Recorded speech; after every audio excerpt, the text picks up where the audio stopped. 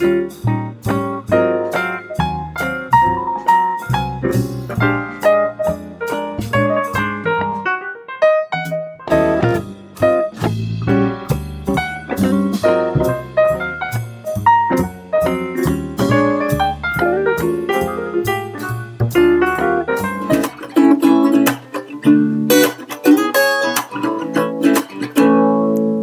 there, welcome to Guitar 101.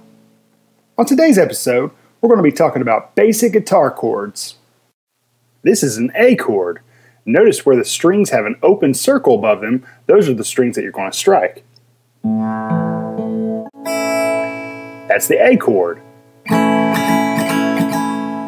You try it, see if you can play an A chord. Now the B chord can be a little bit more complicated than the A chord. The B chord requires you to take your pointer finger and take it on the A string on the 2nd fret and bar it. That means you need to press down, then you're going to cover the rest of the strings. Next, take your ring finger and form that A sound that we learned about earlier. Let's try it. The G chord requires you to put your pointer finger on the A string on the 2nd fret. Your middle finger goes on the low E string on the 3rd fret. And your ring finger goes on the high E string on the 3rd fret. Let's see how it sounds. Now let's talk about the C chord. Your ring finger goes on the A string on the 3rd fret. Your middle finger goes on the D string on the 2nd fret. And your pointer finger goes on the 1st fret on the B string. This is a C chord. The D chord is a pretty chord. Take your middle finger and put it on the high E string on the 2nd fret. Take your pointer finger and put it on the G string on the 2nd fret. Then take your ring finger and put it on the B string on the 3rd fret.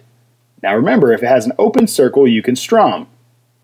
So we are not going to strum the top 2 strings. That would be the E string and the A string. Let's give it a try. Now the E chord, you use all the strings on the guitar.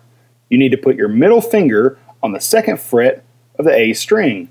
Take your ring finger and put it on the D string of the 2nd fret. And your pointer finger is going to go on the G string of the 1st fret. Give it a whirl. The last chord we're going to learn about is the F major chord. Take your index finger and hold it over the 1st fret on the B and the E strings. Then take your middle finger and hold it over the 2nd fret of the G string, and take your ring finger and hold it over the D string of the 3rd fret. Give it a whirl. Thank you so much for watching. Feel free to connect with us. Check us out at Teachers Pay Teachers. Follow us on Instagram, like us on Facebook, and check out our Pinterest page. Hop on over to our YouTube channel where you can check out many exciting videos like the one that you've just seen. And check out our blog at www.bowtieguyandwife.com. See ya!